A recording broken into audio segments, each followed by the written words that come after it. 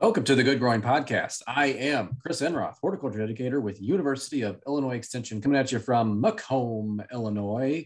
And it is a hot one out there. We are recording about the end of July, and the temperatures match the season. So it is a scorcher out there.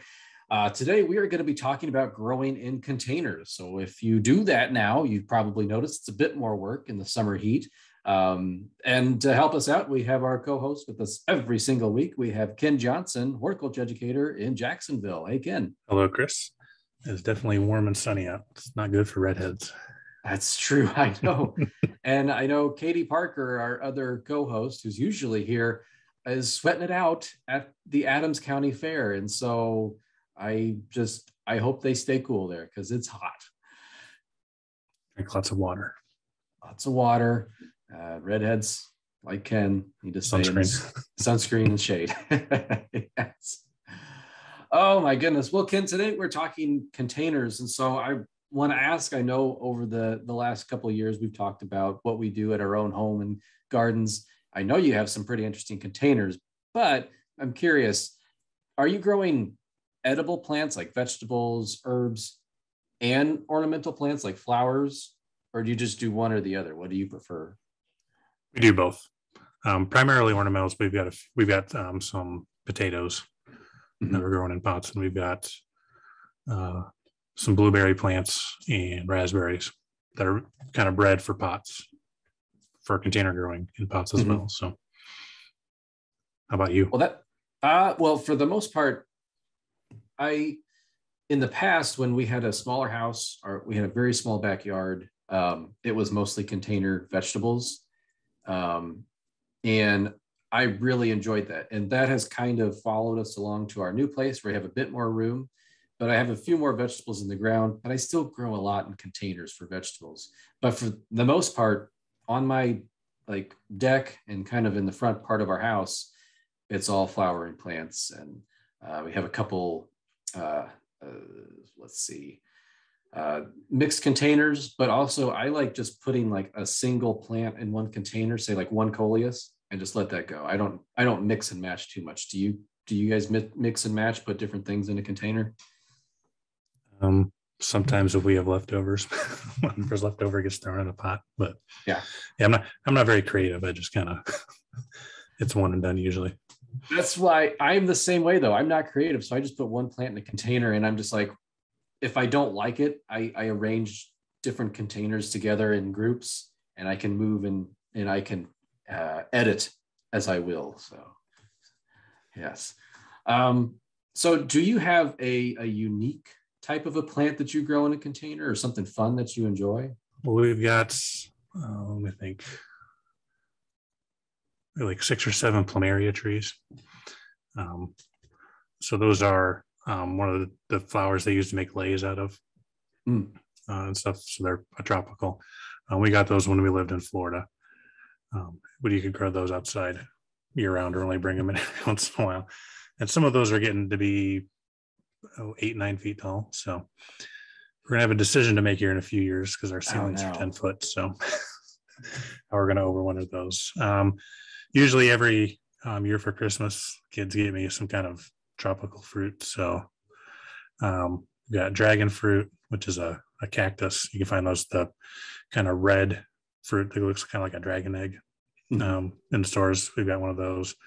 And that thing is crazy. It puts on a lot of growth. Another one I'm not sure what we're going to do with when they start bringing it inside. We've got some citrus trees. We got a lime tree, an Australian finger lime. We've got some vanilla vine or orchid, miracle fruit, which is that fruit that when you eat it makes everything that's sour taste sweet. So you eat a fruit and then bite into a lemon, it tastes like lemonade. Have one of those. I'm probably forgetting one or two, but those are the ones that come to mind. You've totally blown me out of the water, Ken. I have nothing like that. That's like, I have marigolds and maybe some petunias. I did get one from my mom this year. She bought this plant and she brought it to me. It's called curry plant, Curry. And it has a gray pubescence. It's a small, very fine textured leaf. it's not related to like turmeric or anything like that. It's a different thing, but I think it has the common name that it has. I don't know the scientific name. I'm sorry. But when you brush the foliage, it smells like curry powder. Mm-hmm. So it's pretty neat. I don't know if you heard of that one, but it's a fun one. We've have a coffee tree that's small. Mm-hmm. My wife likes tea, so kids and I got her a tea plant for Christmas this year. So the plumeria, does that flower each year? Can you get it to flower in our neck of the woods? So yep, at least one of our trees has bloomed every year for the last 4 or 5 years. A lot of times they kind of start putting on the flower buds in the fall, mm-hmm. and then we bring them in, and they go dormant during the winter, so they drop all their leaves and stuff. And then when we bring them out in the spring, we'll kind of resume growth and start flowering. So we've got 2 pretty big flower clusters right now on there, and they smell amazing. So mm-hmm. I can take some pictures and we can show that for those on YouTube. Perfect. Yeah, if you're watching us on YouTube, we can edit in some photos here of what we're talking about. If you're listening to us on your podcast platform, just use your best imagination, or you can click the link in the description below. That'll take you to the YouTube channel. Use your Google skills. That's right. Use the old Google. Okay, Ken. Well, I was going to ask you this later, but now we're kind of on the topic. I wanted to get any. Is there anything special you do, say for those plumeria trees? They're woody, right? They're like, as the name implies. So do you have to prune them? Anything special? We're kind of getting to the point we probably should. But we don't. We just would haul them in and out in the fall when it starts getting cold. Usually when the temperatures start getting down in the 50s at night, we'll start bringing them in because they can't tolerate really any kind of cool temperatures. We do repot them every few years. We need to do that pretty soon. They've been in those pots for a couple of years now, and a lot of that potting soil is kind of settled and been used up, and have quite a few circling roots that you can see in there. So we're gonna have to do some surgery probably next spring on those. And the pots are falling apart because these are 8-9 foot trees and little pots, and they get blown over and pots break. So we're using plastic pots just because I can't imagine trying to haul in a ceramic pot that big. It'd be a nightmare. Yeah. I have helped my mom has kind of a plant collection as you described, that we haul in every fall and we haul out every spring. And she's got these pot movers that you can wrap around them. And that's what we use to move them. And you kind of have to like bear hug the pot to grab the handles of this pot mover. And I do remember one time we were moving a container out of the house, and I'm bending over and I'm walking up the steps, coming out the door, and I look face to face. There's a black rat snake circled around the inside of the pot. And it must have come in the fall, and we brought it out in the spring, but no mice that winter. So you probably didn't have many mice. Don't worry about. Nope. And the rat snake had little bumps in its body, so you could tell it's been eating well. Oh yeah, it does much better. That's right. They are a good thing. It does a better job than cats, I'll tell you. Okay, so we talked about some of the fun things that we've grown, but let's get into the basics of container growing and gardening, because where we're at right now, we're in it's 90 some degrees outside as we're recording this. And yeah, I'm having to do a lot of maintenance with containers, but I think a lot of this maintenance kind of stems from how we've initially set them up and what we've used. And so, Ken, first things first, what do we use to fill our containers with? What do we plant our plants in? So should be using a potting mix. You don't want to use garden soil. Those are going to be too heavy. They especially around here in central Illinois, they would just retain too much moisture. They're going to have weed seeds in there more than likely. There's going to be diseases and insects too. So, just your regular soil is not a good idea. You want the potting mix. Usually that's going to be a peat based or more coconut core based. So it's going to retain some moisture, but it's going to drain fairly well.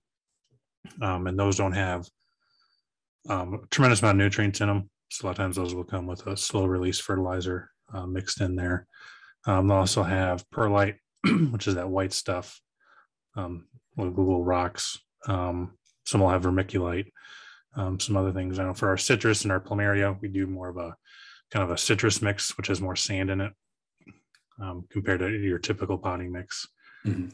Or cactus mix, kind of the same thing. So some of your plants, you can get a little more specialized potting mixes depending on what you're growing and stuff as well. You know, for our blueberries that we're growing, ours, we went a lot of peat in there, try to get a little more acidic and stuff and stuff like that. And I've had kind of people argue both ways of this, but in terms of specialized mixes, when people are growing things like succulents, I have typically cautioned folks away from that. What you see at the larger retailer stores, they call them succulent potting soil. Those tend to be a pretty heavy peat-based mix. I have used for years now. It's more of a rock-based mix for my succulents, and they seem to do far better in that than more of that peat-based mix. And so, as you said, you can get these really specialized potting soil mixes depending on what plants you plan on putting in that container. Yeah, and you can buy the individual components fairly easily. You can go buy bags of peat moss, bags of perlite, vermiculites. If I do sand, I usually just get kind of the playground sand and wash and rinse it really well to make sure there's any of the salts and stuff. Because we've got some carnivorous plants too, so make sure I get all that extra stuff out of there. Yeah. And another issue sometimes folks have mentioned when I'm doing talking about containers, they ask about mining peat in the peat bogs. And I would say most of our peat, is this right, Ken, comes from Canada? Is that where we source most of that? Yeah, at least that's what the bags say. Yeah, it's got the Canadian flag on it. So we think that's where it comes from.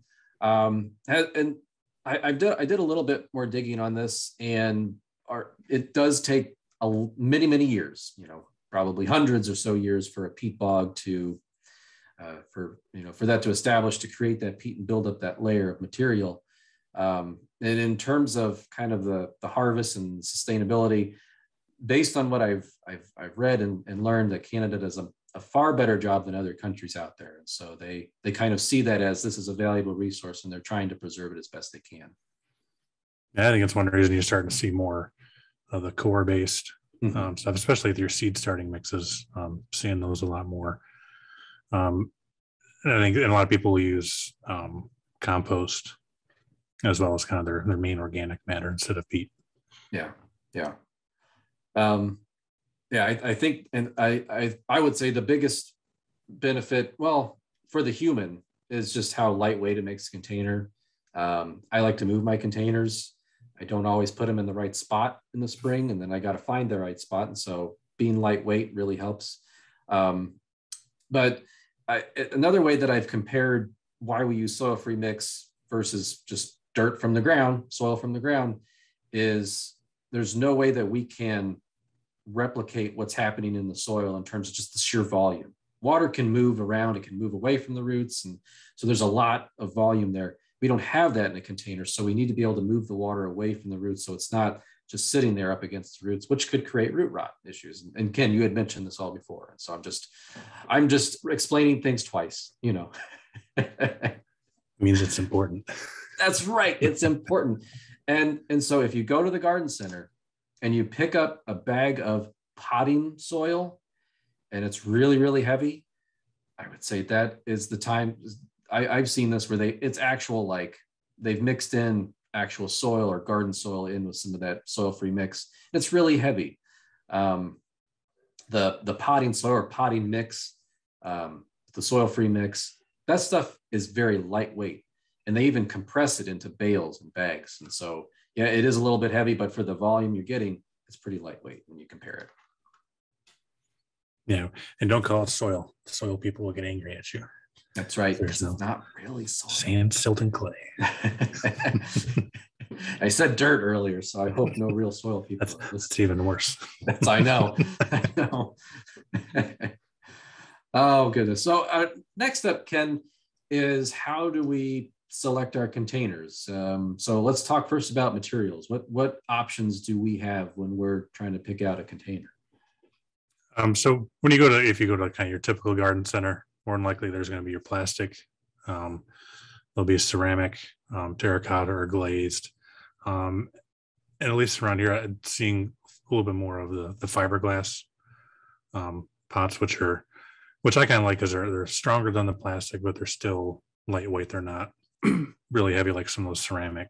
And you can leave those outside, whereas your ceramics is probably not the best idea because you get water in there and that expands in the winter, especially with terracotta. That'll start breaking on you. Yeah, I have made that mistake many times and accidentally. You think you can push it in the fall. You're like, okay, just a few more weeks. Maybe I got some like cool season greens growing in my terracotta pots. And that darn hard freeze comes before I even know it. It cracks the pot. Oh yeah, because in fall, it never fails. I think in Illinois, that cold hard freeze comes in right after a rain shower, it seems like. And so that pot's full of water. And what does water do when it freezes? It expands and it cracks all of our pots. And that's my story. Yeah. And there's also, I forgot to mention, wood pots too, like your whiskey barrel planters. And sometimes you can get kind of the wood kind of wood box type planters like orchids and stuff, hanging baskets type thing. Yeah. And they have the coconut core, kind of the liners that you put in a metal basket as well. Just kind of an aside, an interesting design idea that I've done in the past is we did mums in those coconut core lined baskets. And so we had mums on top, but then we inserted plugs in the core into the potting soil. And so it was actually just a big ball of mums. So if you ever want a hanging basket idea, that was a lot of fun to try. I've also heard of people taking those two halves and putting them together and just poking stuff all the way through, all the way around. That would be fun. Yes, you're a little like just ball of flowers. I love it. Do you have a preferred material that you like to use, Ken? You had mentioned plastic earlier in terms of weight. Usually get plastic because cheap and they're lightweight. And they come in fairly big sizes. And that's primarily what we have. We've got some ceramic pots that usually we'll put out front by the front door and stuff that will look a little better than a brown or plastic pot. And we've got a couple of fiberglass too. But at least around here, they don't come really big. But if I could find some big ones, I'd probably get fiberglass type for our plumerias and stuff, because a little bit stronger when those pots get blown over because they're so top heavy. It'd be nice that they don't crack all the time. Yep. And from like a design standpoint, I had a garden designer say, oh, you better not put a colorful container out there because that detracts from the plants that you have in the container. Well, I would argue that sometimes my plants in the container don't look that great. So I'd rather have like a bright blue or red or yellow container out there because it's striking, I think, all year long, provided it can be out in the winter. If not, it should be moved inside. Well, especially if you get some color contrast with the blooms and stuff. Exactly. But I'm not a designer. So. Yeah. Just putting you on notice, garden designer. Beloved friend. So yes. I have been using recently a lot of fabric pots, containers. I really like them. And that's primarily what I grow my vegetables stuff in. So right now I have tomatoes, peppers. What else? I used to grow ground cherries in them. And then I grew ground cherries and I never have to plant them again because they come up everywhere by seed. So I don't have to worry about that anymore. And then maybe a bit more of unique crops is I have turmeric and ginger growing in a bunch of fabric containers as well. And they do great, but they're like terracotta in that they dry out so quickly. So I have to be on them all the time with the water. So just be mindful of that if you do terracotta, fabric, some of these that dry out real quick. Yeah, we've done the fabric with potatoes. We did that for a couple of years just because it makes them a little easier to harvest. And I probably had too many potatoes in there. I probably should just put one seed piece instead of 2 or 3. Yeah, I could not keep up with the water. We were watering twice a day, and they're still drying out. So yeah, we kicked the fabric pots to the curb. And yep, yeah. Mine is kind of, the pot itself is in the shadow of our deck, and the plants just situated just right so that they're in the full sun. But for the most part, the containers are shaded, so that helps. Mulch on top helps. Like you mentioned, potatoes, they really prefer having a cooler root system, and in a container that can be hard to achieve sometimes. It can get really hot. So I found wood chips or just wood mulch helps at least insulate a little bit better. Yeah, this year I've mulched most of the pots we have, and I found that to help quite a bit with watering. Sometimes I can get away with every other day, every 2 days instead of daily watering. So Ken, the other day I had a friend contact me, and I had gifted her a rubber tree, and I measured the existing container, and it was really ugly. It was this gray plastic thing. It was cracked and falling apart. And it's like, okay, you need to get a 14-inch container, because that's what the existing one was. Or maybe you can go up one size, because we always say don't go up to like a 30-inch container, because that's too much of a soil volume, because your root system in that plant is adapted to that smaller size. So you have to slowly size it up so that you don't overwhelm it with water.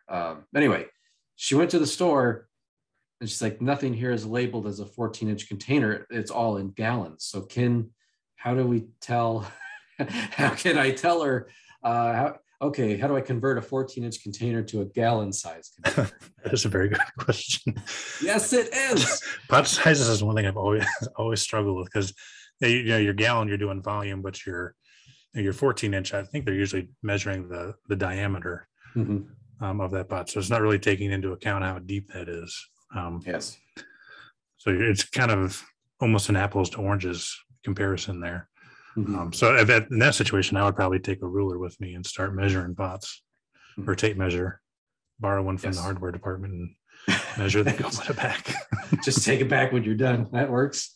Yeah, that's the only thing I could suggest was, well, you have to measure the opening to see what you're getting. And, again, try not to go way too much larger. And we don't necessarily, can we go smaller? Can we shave off root volume to squeeze it into a smaller container? I wouldn't personally.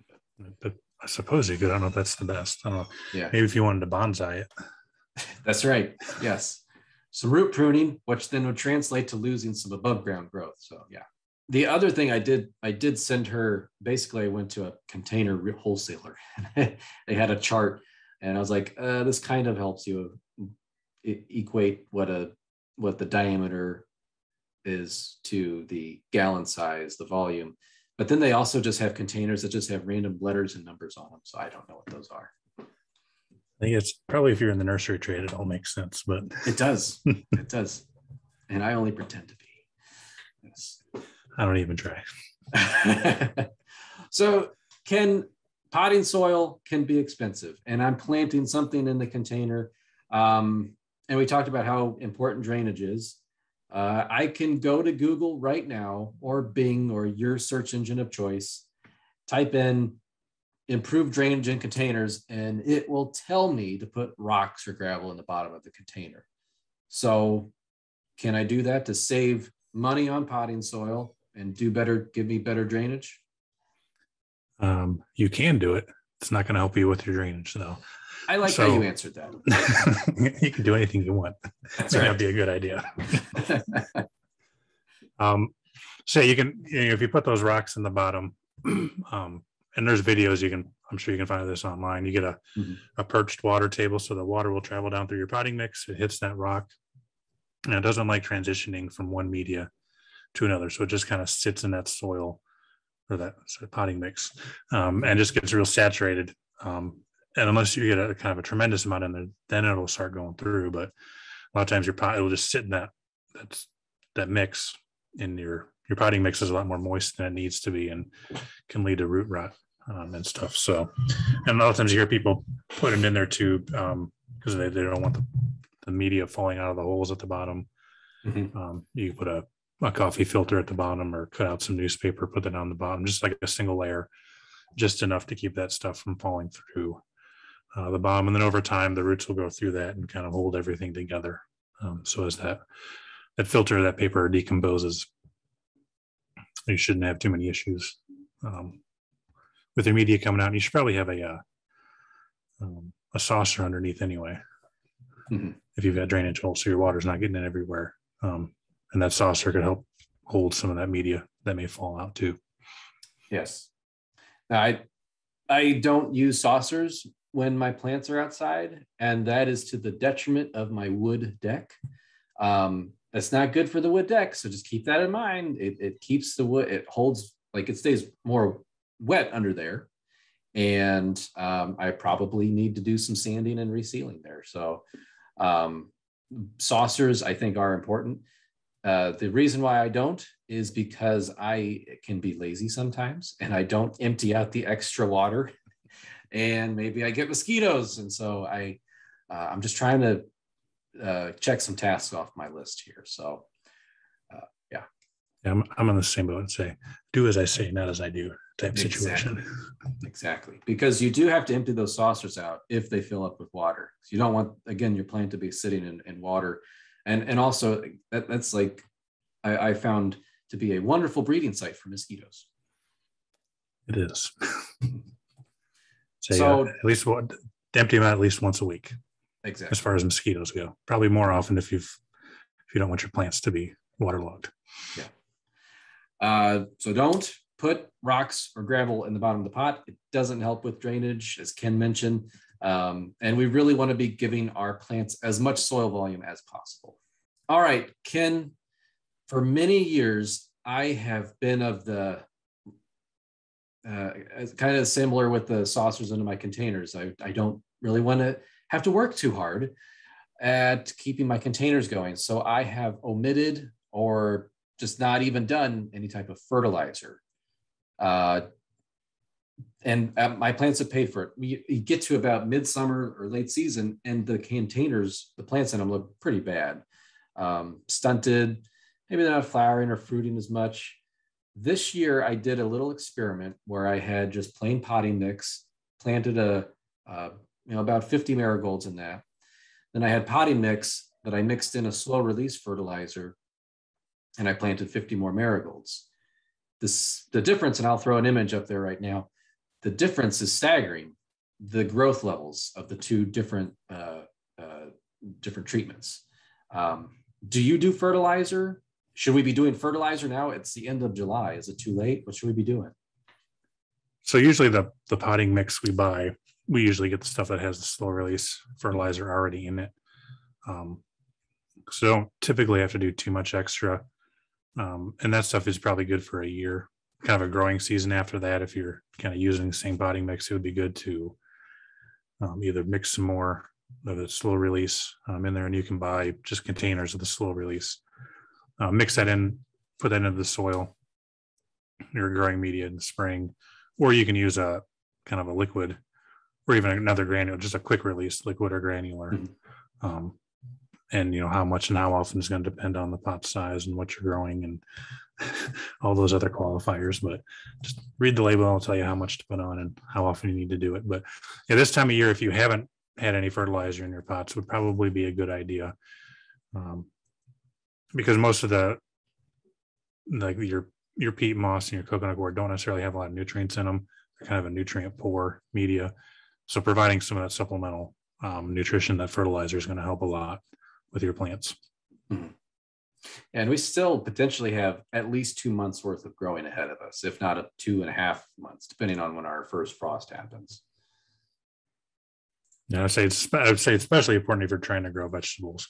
If you're growing tomatoes, peppers, anything that's going to be fruiting, having some adequate levels of nutrients in there is going to be important.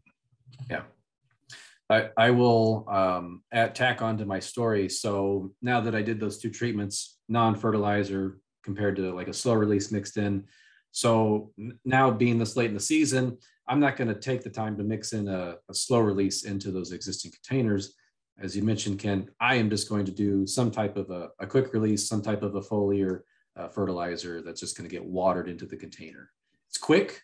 It doesn't stick around very long, but it gives them a little boost if you need to do something like that. And in terms of synthetic versus organic, the shelves of your garden center are full of both options there. So you have many things to choose from.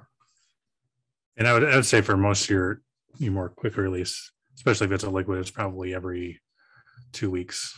You'd probably want to put that on again, depending on what that product says. But it's probably not going to be a one and done with your liquid fertilizers. Yeah.